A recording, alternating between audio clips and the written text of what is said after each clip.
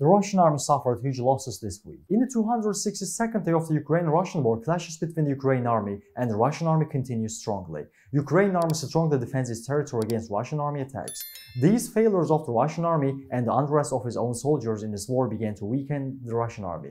The fact that the Ukrainian army launched a massive offensive on the Kharkiv was frightening for the Russian army. The Ukrainian army has begun to retake the occupied territories and is destroying military sites belonging to the Russian army.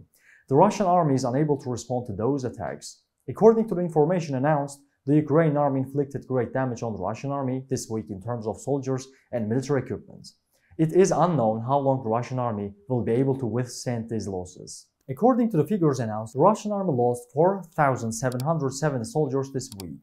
To reach all actual news fast and reliable worldwide, please don't forget to follow and like us.